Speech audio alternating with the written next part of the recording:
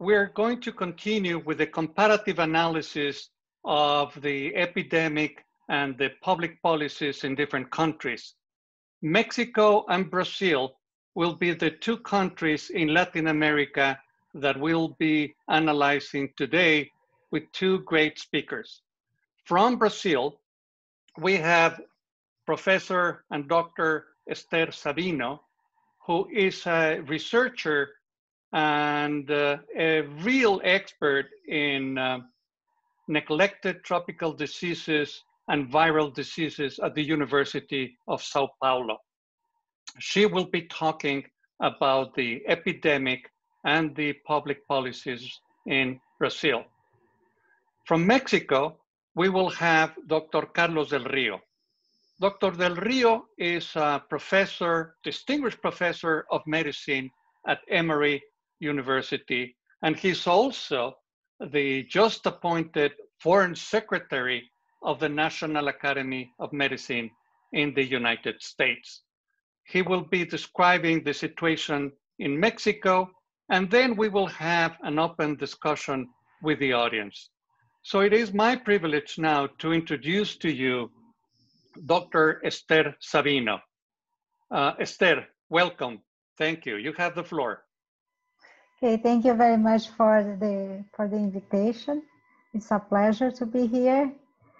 So I'll just go back into the first slide, sorry. So I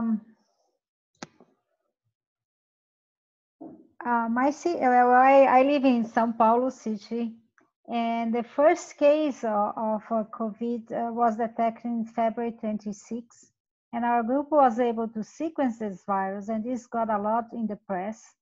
But while we were in the lab, what was going on in São Paulo was a big carnival with more than 2 million people all around the city. And so as a consequence of this, you can imagine that the epidemic, although start later than the other parts, it would move very fast, and that São Paulo city would be the epicenter in Brazil. And indeed, when we measure, they are not in Brazil, in the beginning of the replication of the virus, we can see that was higher than Italy, France, Spain, and the United States. So we know now that we continue doing more sequencing, and now we have completed around 500 sequences analyzed. We know that at least 104 introductions of the SARS-CoV-2 virus came from abroad. They started the epidemic in Brazil, but only 3 of them really grew. And the majority of the genomes, 75% of the genomes that we sequenced, fall into 3 monophyletic clades. And these clades really started emerging in Brazil just the week before Carnival. May I ask you, Esther, are you planning to show slides? Because we're not seeing the slides on the screen. Oh, yes. I thought I was showing. You have to share the screen, right? Sorry. I thought they were there. Sorry. So, sorry for that. So there you are. Wonderful. Yes. So just to show the Brazil as the carnival when they are not. And here is the screen showing these 3 monophyletic plates that we have. And so when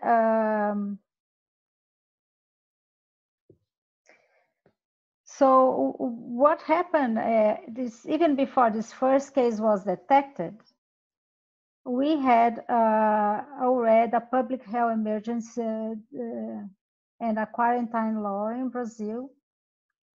And as soon as the middle of March, so we start badly, but we soon, the schools were closed, non-essential services were closed, and also partial transportation were closed early on, about around 15 days after the first case was detected.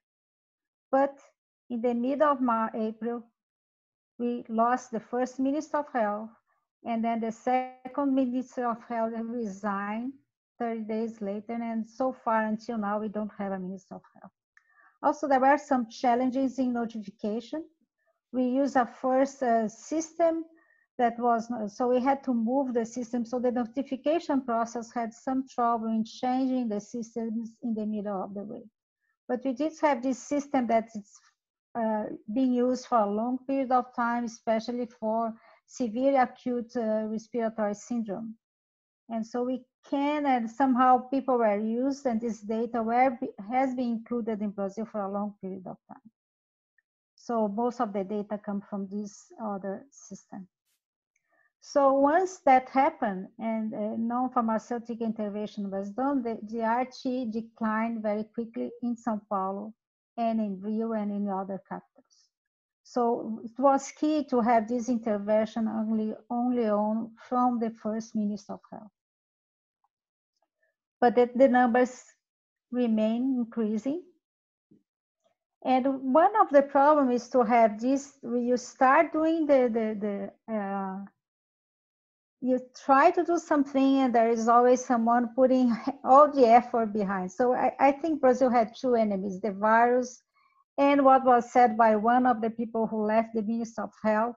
There was a stone in the middle of the way. This is a poem from a famous Brazilian writer. And so I try to put the translations of what our president was saying since the beginning, like there is no reason for panic, it is a fantasy, I don't believe in the numbers from São Paulo, chloroquine is very efficient, the virus is going away when it decline a little bit, and then I'm not a grave digger, and finally the one that was famous everywhere was so what?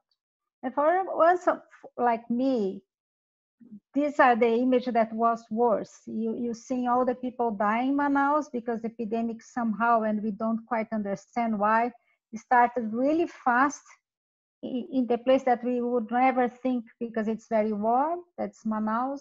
And there he is in a weekend playing in the lake in Brasilia when there were all those people being buried in Manaus. So it's a really bad situation. So this map shows Brazil now. Almost all the cities have already notified one case.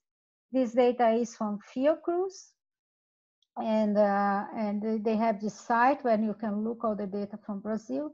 And as you can see, rapidly all the cities here are the cities according to their size.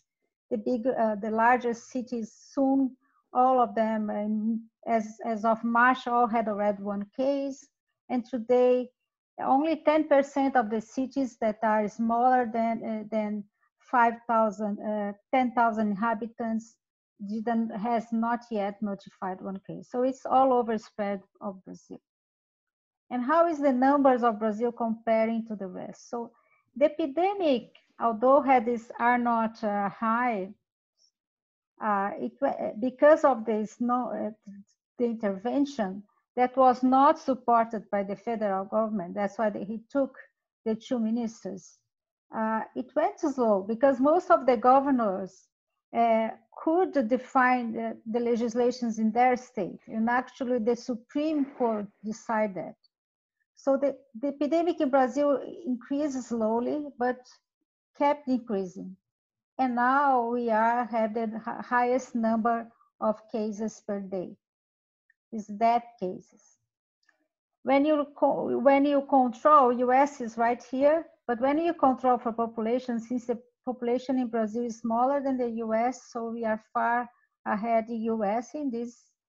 And even if you count all cases, so you can see that in Europe, the numbers were very high very quickly. São Paulo is moving also, and probably will arrive to these total numbers. These are cumulative death cases per million. We are reaching there. So there is also another problem here, is that we are counting confirmed deaths.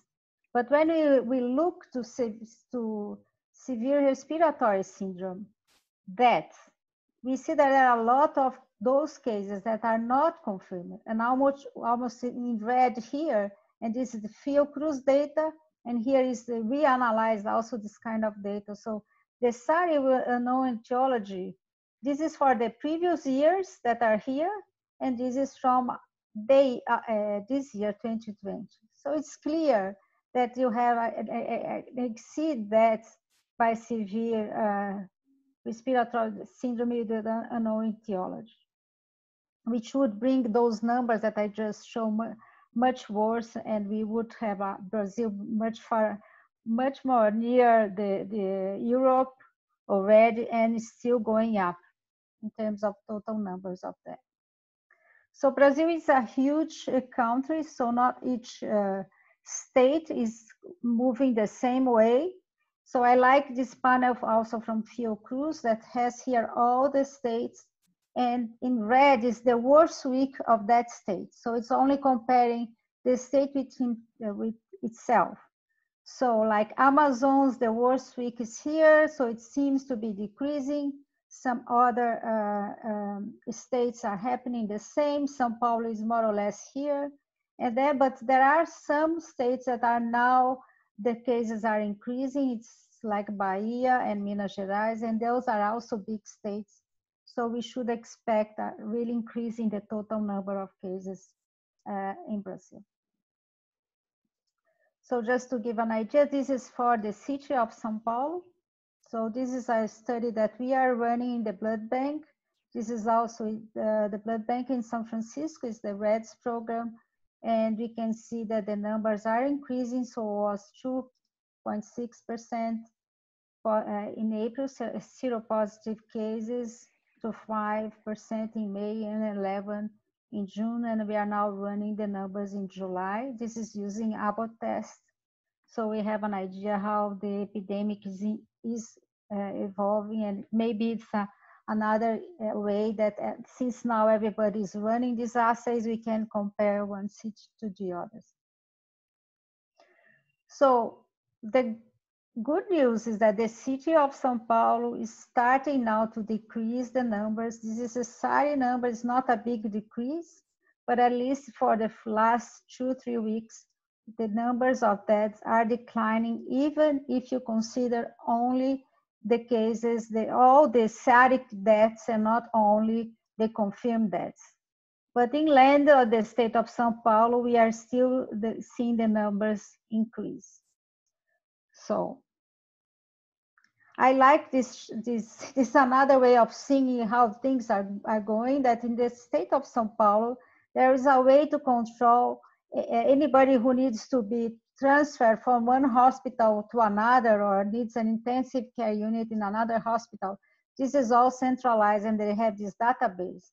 So we can see that in the city of São Paulo, the requests for transferring patients are declining, and inland, the numbers are going up. So it's another way to say, at least in the city of São Paulo, the number seems to be declining now.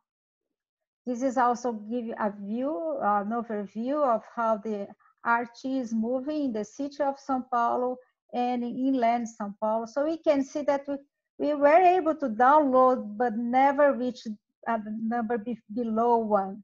So that keeps the epidemic not growing very fast, but always the same number for a long period of time. And I think this is the difficult thing in a place like Brazil, with all the political issues, to keep it for so long.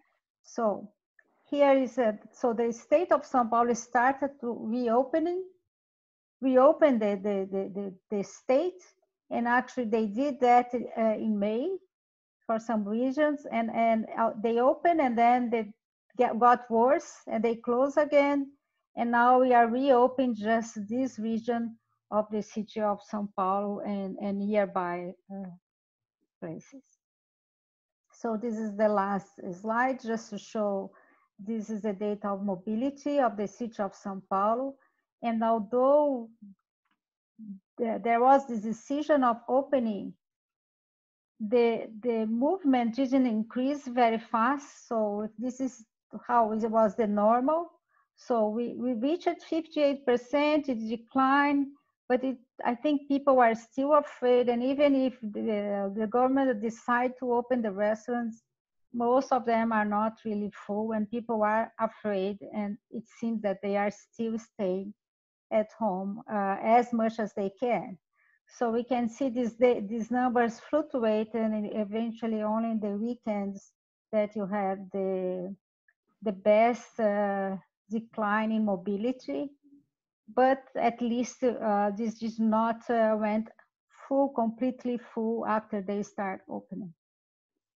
So this is just to thank all the people who helped. This is a project is together with the Oxford University, the sequencing part and the data analysis with MRC, and we also have this group with NHLBI and the REDS program together with the people in San Francisco. Thank you. On the contrary, thank you so much, Esther. That was a fabulous presentation. I know we will have many questions for you. We will be allowing presentations, questions, towards the end. So if people can start placing in the Q&A their questions for both Dr. Sabino and Dr. Del Rio when he finishes, Colin Boyle will kindly help us in monitoring and moderating the Q&A session. May I ask Carlos to have the floor now? Thank you, Jaime, and thank you for the invitation to be with you today. What I want to do over the next couple minutes is sort of provide an update of where things are in the COVID epidemic in Mexico. The Ministry of Health official site has this map this morning, and this is the latest map with over 300,000 cases in Mexico, and you can see there by different places where the most effective regions. And it really, the first thing you realize is that it's really throughout the country, that there's no one region in particular, one state in particular that has less cases than others.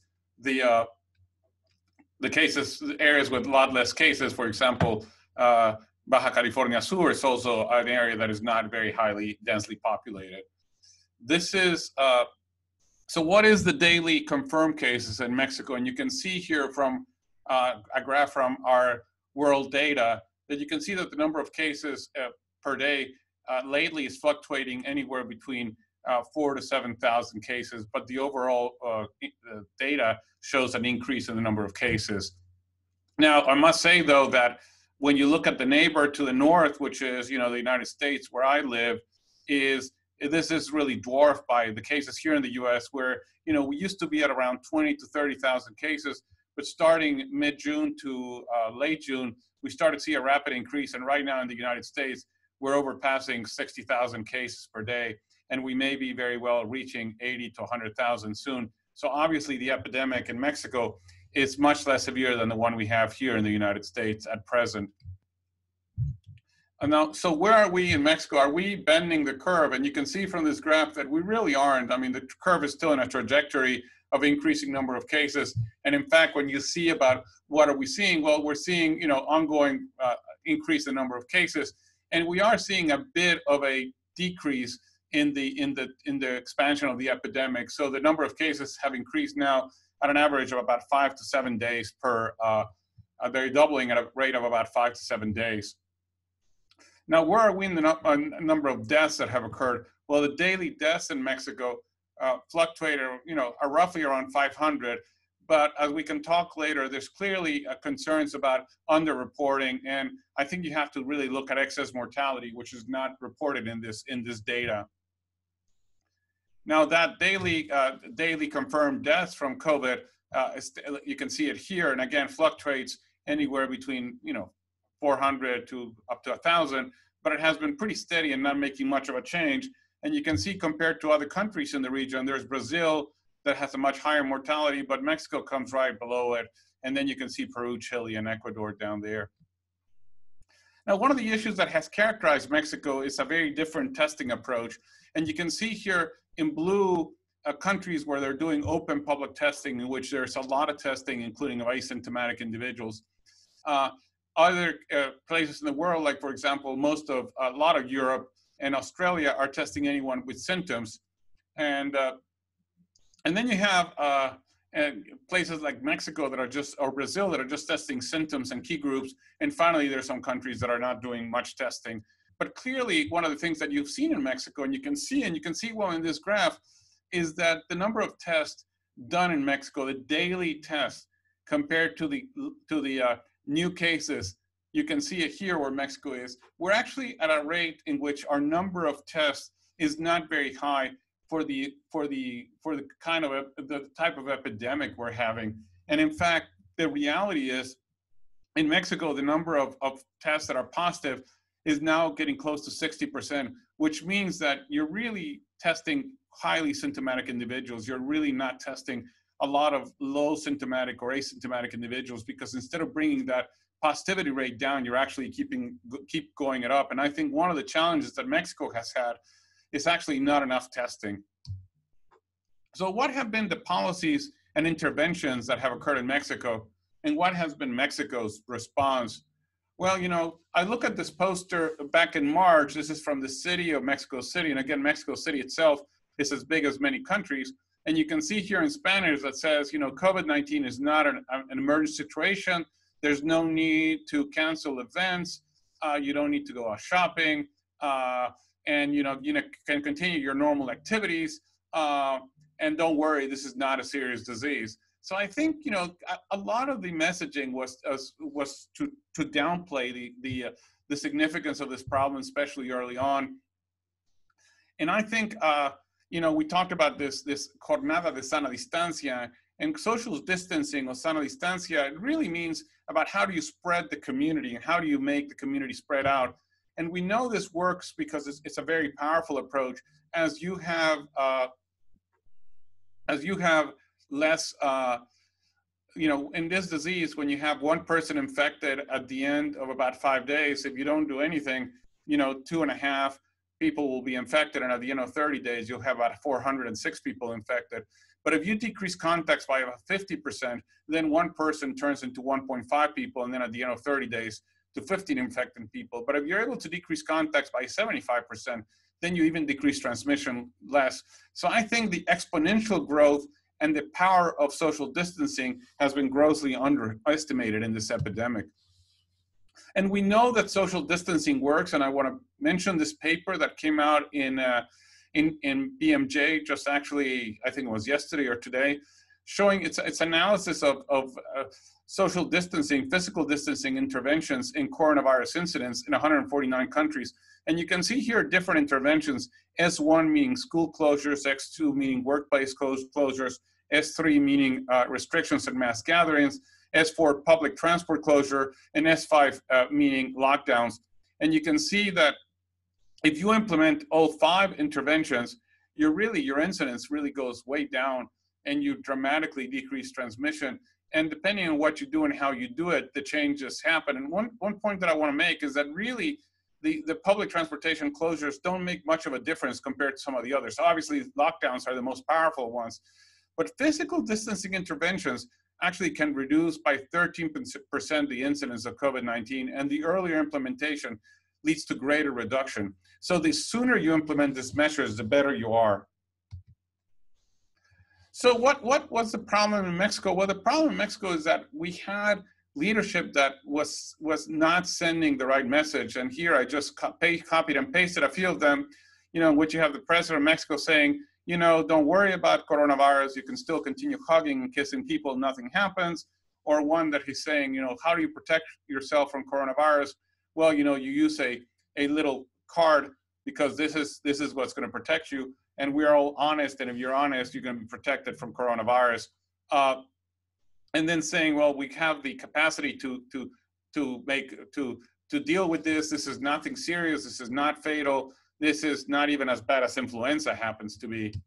And most recently, the president has come out with a sort of the 10 commandments of how to get out of COVID-19. And while some of them make sense, like, you know, keep yourself informed, there's a lot of things in here that make absolutely no sense. And I think, again, it's a message that really is not the right message to be given at a serious situation like this. including, for example, telling people to be optimistic and to find their spiritual place. And I want to end just by talking about face masks, because face masks have not been something that the president has been in favor of. And like the President Trump, like Bolsonaro, like many other leaders, they have been saying, I don't wear a face mask. And this is one of the few times that we've seen the president of Mexico wearing a face mask. And that's because he actually got on a commercial flight coming to DC and he had to wear a face mask. But face masks make a big difference, and we know they work, and we know they can reduce transmission. And in fact, there's very good data that face masks actually not only lead to declines in infection, but also can help the economy open faster. And there's data from Goldman Sachs to say that. So this is from the Institute for Healthcare Metric and Evaluations, showing again, if Mexico implemented mandatory face masks, that it could easily decrease the number of deaths they would see. And again, this is scary. This is saying that by November 1st, Mexico will see over 100,000 deaths from coronavirus if we don't do anything differently. The other worry that I have about Mexico is that we really haven't paid attention to our healthcare workers, and protection of healthcare workers has not been a priority. And in fact, 1 in 5 COVID cases in Mexico are among healthcare workers. So I want to end by quoting our mutual friend, Jaime, Jonathan Mann, who, as you know, has now died several years ago. But this is one of the phrases I like the most of him, when he said, when he was talking about the HIV epidemic, and he said, our responsibility is historic, for when the history of AIDS and the global response is written, our most precious contribution may well be that at the time of plague, we did not flee, we did not hide, we did not separate. And I would say that the same applies to the history of COVID, that I think when the history of COVID is written, our most precious contributions will be that at this time, we did not flee, we did not hide, we did not separate. And I want to again pay homage and tribute to healthcare workers and to public health workers and frontline workers who are really doing an enormous job in a very difficult time. And they're not fleeing, they're not separating, they're not hiding, they're doing their work. And our job is to protect them and make them safe in their jobs.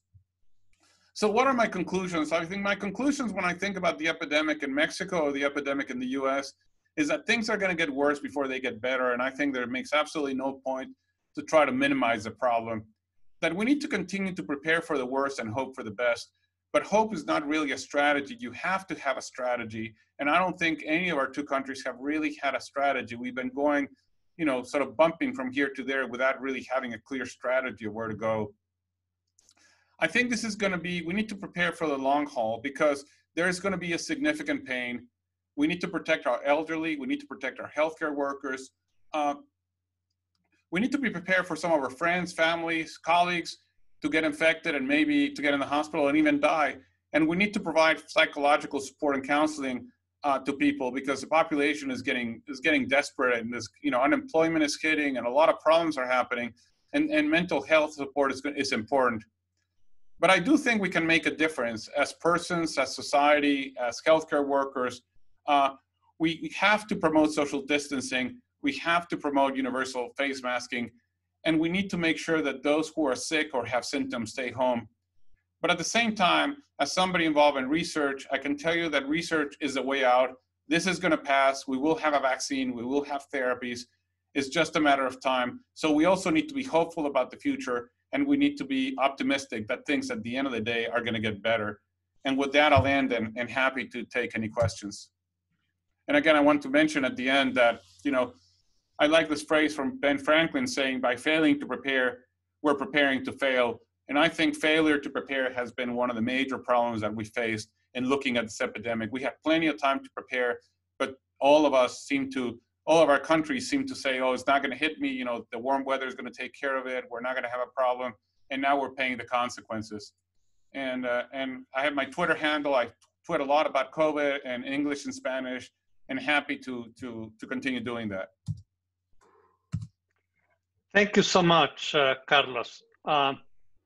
This has been a fascinating presentation, both from Ester and Carlos, about the situation in Mexico and Brazil. So thank you for complying with the time allocated. That will allow us to have questions from the audience. And I can see many coming already. So Colin, would you kindly handle the Q&A section while I also post some of my own? Sure. Thank you, Jaime, and thank you, Esther and Carlos, for those wonderful presentations. Again, people can lob questions into the Q&A box. Feel free to do that. We do have a few already identified for our panelists. So one question relates to just the quality of the data. I think between the estimates of a little north of 300,000 cases in Mexico, a little under 2 million cases in Brazil, there's a question about just how solid are those numbers and the degree to which we may be underreporting cases and underreporting deaths. Do you have a sense of what the true level of the epidemic is at this point in these countries? Well, what we know from data in the United States and in other places is that the cases diagnosed roughly represent 1 in 10 actual cases. So, the reality is that you can probably multiply by 10 or even higher, because there's simply, as I said, the problem with Mexico is that our testing per capita is incredibly, incredibly low. And that has been one of the major challenges that Mexico has had, is that because of low testing, the case detection really has not been as effective. So I would say at least 10 times that, but it may be higher. Mexico. Yeah, I agree with these numbers, and some people are doing now serology all over the country besides our data, so it would go for something 10, 30 times the numbers that are there. Great, thank you. One of the things that has been particularly vexing in the United States in the course of the pandemic is the degree to which there's a very significant disparate impact on underrepresented and marginalized groups. And I'm wondering if you would be willing to comment on the degree to which the same issue may be present in Mexico and Brazil. To what extent are underrepresented groups, marginalized groups, bearing a disproportionate burden of the disease? Well, I think, in the U.S., we talk about minorities, and I have to remind people that this is not because one is Black or Hispanic that you're at high risk. I mean, we have to call it what it is, and it's called poverty, and it's called you're not underrepresented, you're under cared for. This is the poor. This is people who have suffered structural racism and discrimination for years in housing and employment and other things. It has nothing to do with your race. It has to do with the way society has treated you. And I mentioned that because in Mexico, it's not underrepresented. It's just the poor that are heavily overrepresented in this epidemic. And it's because the poor, again, it's because they're poor. They're not able to, I think, teleworking, telecommuting is a privilege. Frontline workers, if you're the person that needs to go out and make a living on a day-to-day basis in the streets by selling something, by selling tacos, you can't isolate. You can't do that from home. So I think what we have is an epidemic that has found those breaks in society of poverty, lack of employment, lack of adequate housing, lack of adequate income, lack of adequate access to care, and that's where we're seeing this epidemic. So I think throughout the world, this is unfortunately becoming an epidemic of poor people. And I think as a society, we have to think about a way to address social disparities if we really want to tackle this epidemic. Because, when somebody said, we're all in the same boat in this epidemic, and the answer is no, we're all in a boat, but some of us are in a yacht, other people are in a little dinghy. Yeah, and I agree. It's not only the problem of getting infected. To be poor, you have more chance, you need to go out and you couldn't stay home. And also the access to public health system, to testing. So it's totally different. So this is definitely a poverty disease. And Colin, I want to mention this whole issue of testing because, again, the under-testing in Mexico is really one of our major problems. Even, when you compare, Mexico is doing about 5,000 tests per million population. In comparison, the US is doing about 130,000 tests per million population. And in Brazil, Brazil is doing, I think, somewhere in the neighborhood of 50,000 or so tests per million population. So again, we are, and Mexico really is having a huge under-testing, and that limits significantly the ability to track the disease, to detect the disease, because it's key in this disease that you identify people and you isolate them.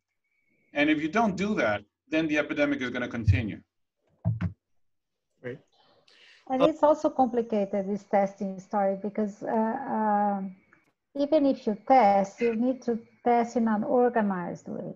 It's not just testing. So there is some regions in Brazil, they are just testing and it doesn't do anything with the results. It's very complicated to isolate people without having the tools to do it. So just having the test will not totally resolve. May not even improve. You may spend money and don't get there because you need you need a plan. What you're going to do with the test, how you're going to organize, who is going to be tested, what you're going to be doing with the positives, how will you inform the contact. So it's really a difficult task in large regions. Right, right. So, having a plan, I think, is an important point here. And one of the things that's, common to Brazil, Mexico, and the United States is not just kind of rampant epidemic here, but also populist leaders operating in a largely kind of with big countries with lots of localized epidemics. I'm wondering if you would be willing to comment on kind of the role of leadership in these settings and what better leadership might actually look like. Well, better leadership is a leadership that believes in science, right? I think that clearly what has characterized the United States, Mexico, Brazil, the UK, are leaders that seem to dismiss science and to dismiss facts and to dismiss evidence and to, as Esther said, and to call on unproven treatments and to minimize the impact.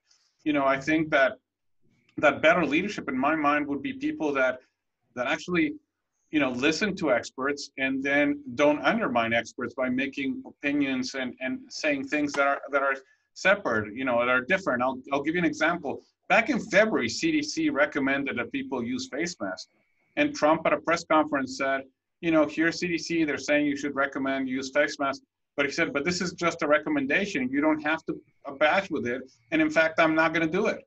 And I think, if you cut the legs of your public health experts, then pretty soon you have no experts left. And you have to realize that has to be,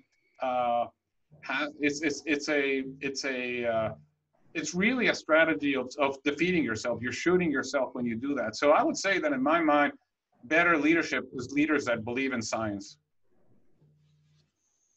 Yes, and you need a plan. So you need to think where you want to go. And so if you don't have a plan, if your plan is saying, well, don't worry, then so even if you like in a place like Brazil, where all the governors of the states were not following the federal government, it's still just having the guy all the time undermining what the people were deciding. That was almost impossible, especially in the early phase where people don't understand and they think people are lying. It's so easy to convince people that this is not true.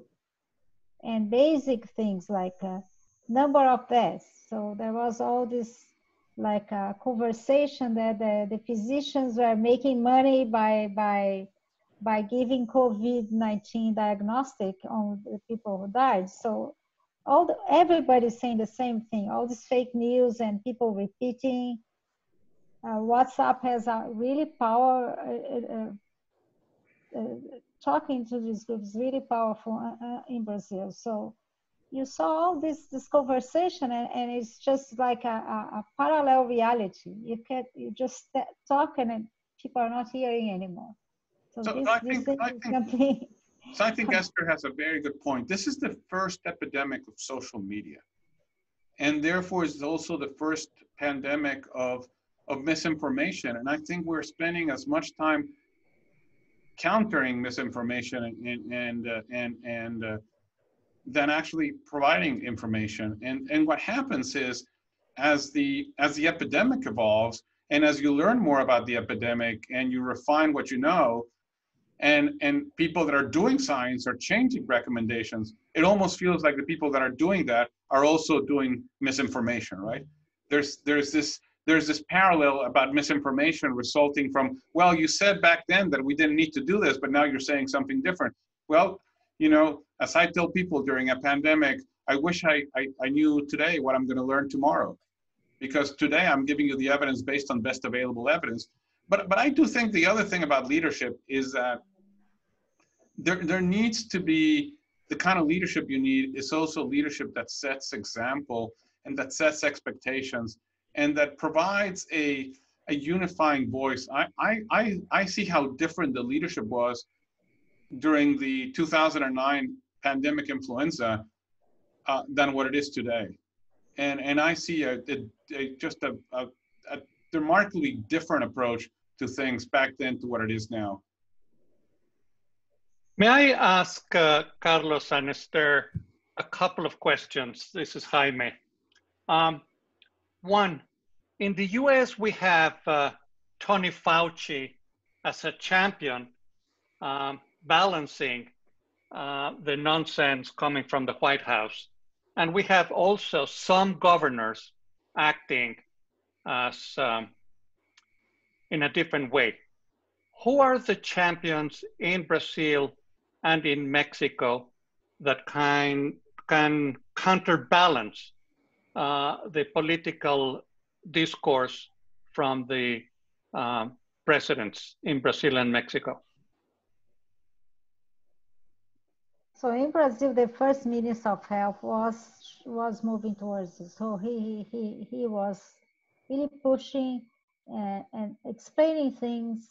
And although, so that's why he was end up being dismissed by Bolsonaro. So there was this voice. I think the first 2 months of the Brazilian epidemic was his voice, the one that was strong. Then it was the governors. But then it enters this politics. And in the science side, lots of scientists everywhere, all the universities, not one voice, trying to keep it and going to TV and giving all the time as much as you can, giving information. I wouldn't say in Brazil there is a single person doing that, but that's how it moved. But it's difficult because still there were some scientists, like in the chloroquine, there were some physicians and some scientists going out and being the ones to start the process of not only Bolsonaro, but also some local scientists trying to. You know, I think a similar thing in Mexico. I don't think there's one person. I think there's some very highly qualified infectious disease physicians who have been voices, but many of them that work at government institutions like Nutrición and other places have also been a little bit quiet because they've been told, you know, you could lose your job. So I think there's been also this fear of losing your job as a concern. So there's not one person that stands out as the person who's, you know, there's no equivalent of a Tony Fauci, unfortunately. There's not one lightning rod that is clearly giving the opinion. And I think that void of a leading voice, I think it's very damaging and it's very disconcerting. I think also the way in which I think the fact that a lot of things have become political make it very hard, because then when you're talking about these things, and that includes here in the United States, you know, if I'm talking about face masks, I'm hearing somebody say, well, you're talking about something political. And I said, no, I'm not talking about something political. Face masks are not political, but the technical has become political. And I think when the technical becomes political, then you're very limited in what you can actually do from a technical standpoint, because whether you like it or not, you're stepping into a political landmine. And I think that has been, to me, is the biggest challenge in confronting this epidemic, is that we, trying to stay technical, you start impinging in the political, but not because you are doing that, but because the political has actually impinged on the technical. So the line has changed, and therefore what used to be technical is now political. And I mean, it's something as simple as wearing a face mask that becomes political. And I just don't, I would have never in my wildest dreams thought about a face mask becoming a political, such a political lightning rod. I have a follow-up question. Carlos, you have mentioned in Mexico the lack of testing. And Mexico is probably the country, middle-income country with the lowest testing per capita. What is the reason behind that? Is that lack of resources? Is it lack of access to the global market? Is just negligence? What is it?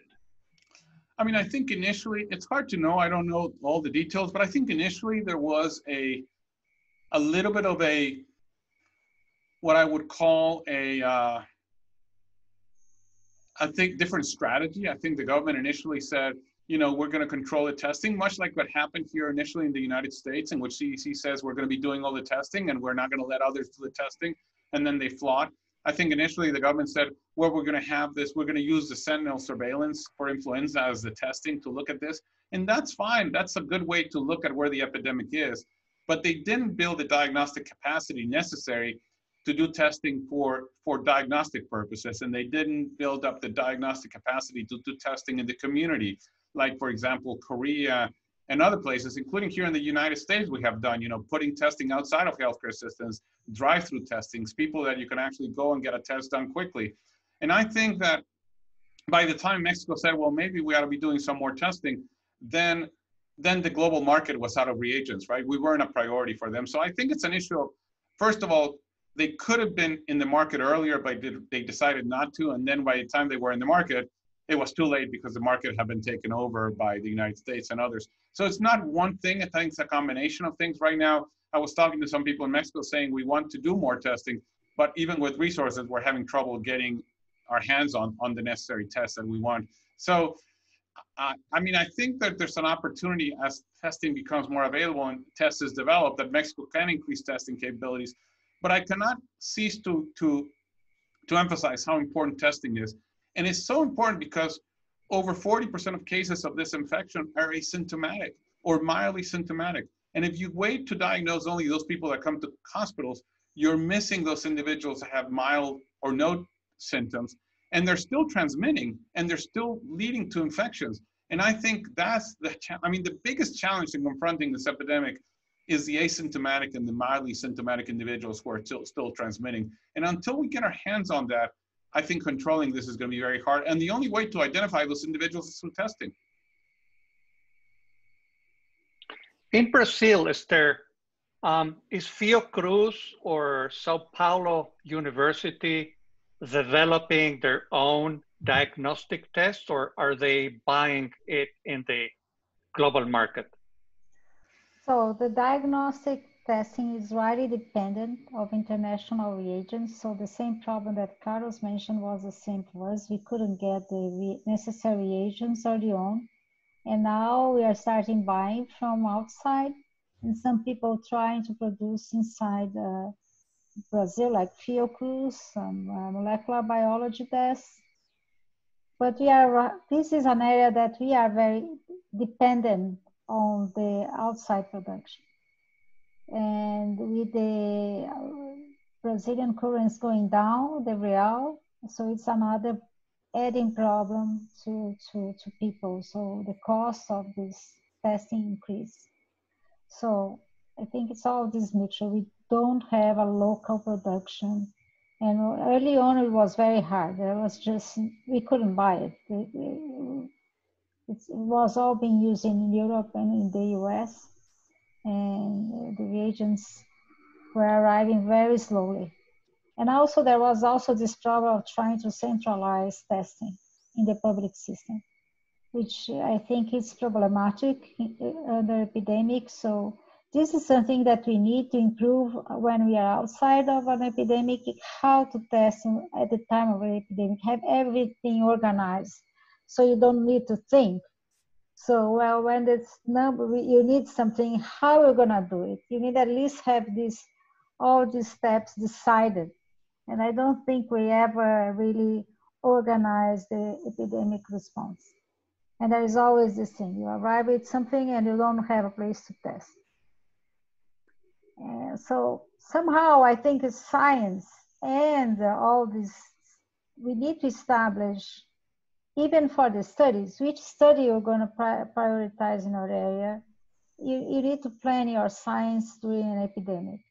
Decide what are your top priorities, how to improve the ethical committees to do as fast as they can, and also do it the easiest way to do a research and not have the best ethical, but have something appropriate and rapid. And this, I think this is something that we move after this epidemic. We need to start planning research in a better way. So even in the city of São Paulo, where you have our hospital has centralized most intensive care units. They had like 3,000 patients in this since the epidemic started. Still, you need to plan rapidly which drugs are you going to test, and do it as fast as you can, and not to start competing which are the protocols. So that you need to think about which are the best protocols, try to do as fast as you can to move science faster during this kind of epidemic. And I don't think we really have this plan anywhere. I don't think we, and this should be something to everybody to have plans and have already protocols and have them pre-approved by IRBs, so you can start as soon as you start having cases.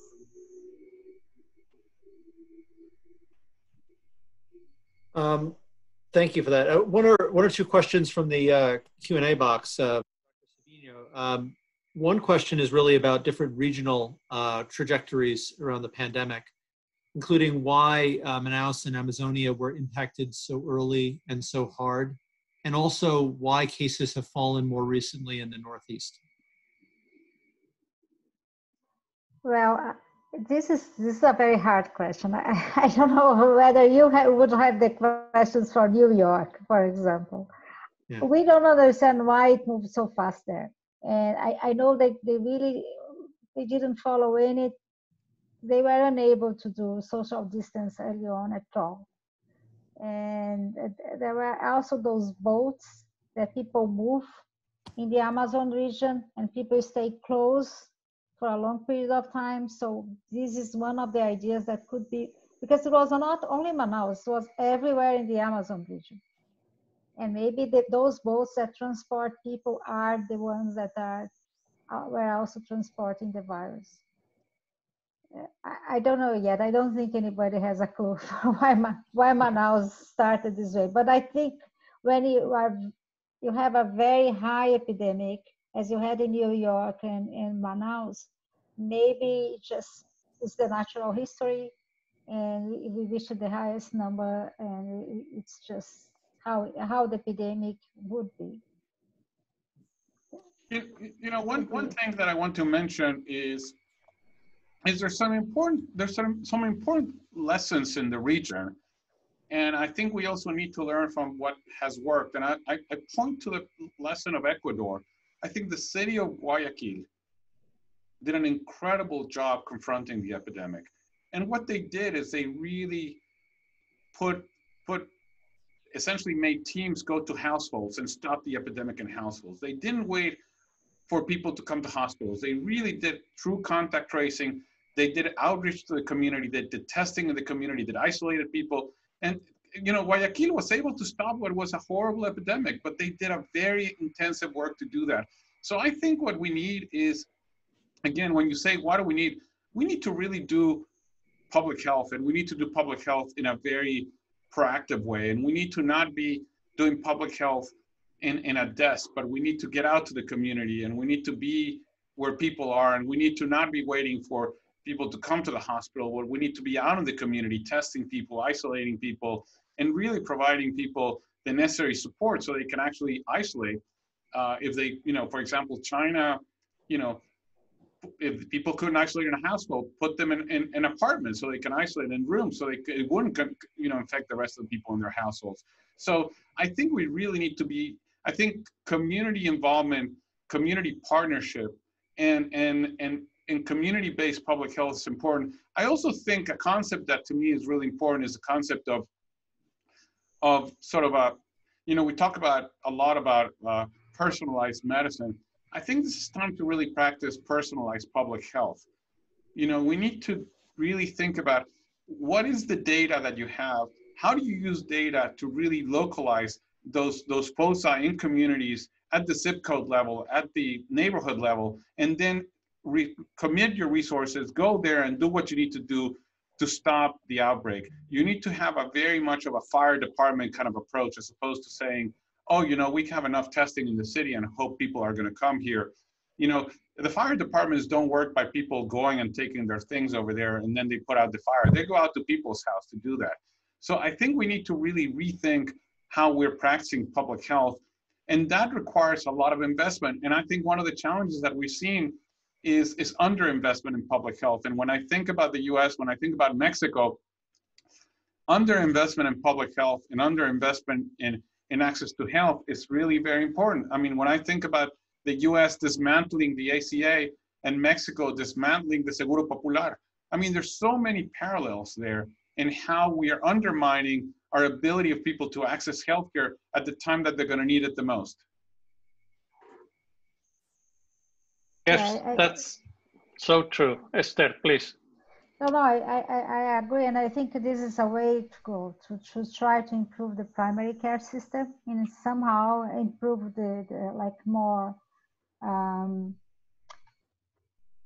If we had a primary care system with more resources and like informational system to do telemedicine, and even if you don't have the test, if the person is there but start a symptom, they can talk and stay home, and someone talk to them by phone and just say keep there. And if you have the test, then you go there and do the PCR and tell the family to stay home, but not allow them to go to the hospital. And then try to see a way, how would you keep an eye on this person? Because if the person gets worse, how would you make go to the hospital? So something organized that would keep this sick person at home, but not unassisted. They need assistance. So they need to know what to do. They need to receive a phone call. Maybe it's not that expensive, but you need organization and you need like a plan and systems to control the procedures in the primary care. I think the primary care, even in our state, was let as a secondary thing. Everybody was trying to do hospitals, acute, like to respond to the more severe cases, which was important. But if we had putting more effort in the primary care, it would have been better. Well, I know this is a fascinating conversation. We do have limited time to continue now, but I think this was a really fascinating conversation. It allowed time for ample discussion. A reminder that this will be posted in YouTube. This has been recorded, so people that were not able to see it can look at that later on. I really want to thank Dr. Ester Sabino for her magnificent presentation, to Dr. Carlos Del Rio for having such a deep insight. And for the audience, I would like to remind you that next week, on July 21st, we will have our COVID-19 series with the topic of testing and return to work. So that will be led by Dr. Jim Kahn, and we will have an ensemble of panelists. And the next one will be on August 4. So starting this July, we will go bi-weekly instead of weekly. So on August 4, we will be discussing Bay Area counties policies, comparing what counties in California are doing. So with that, I want to thank again our distinguished panelists, Carlos, Ester. Thank you so much for a wonderful conversation. And thank you all the audience for staying with us. See you next week. Goodbye and thank you. Thank you.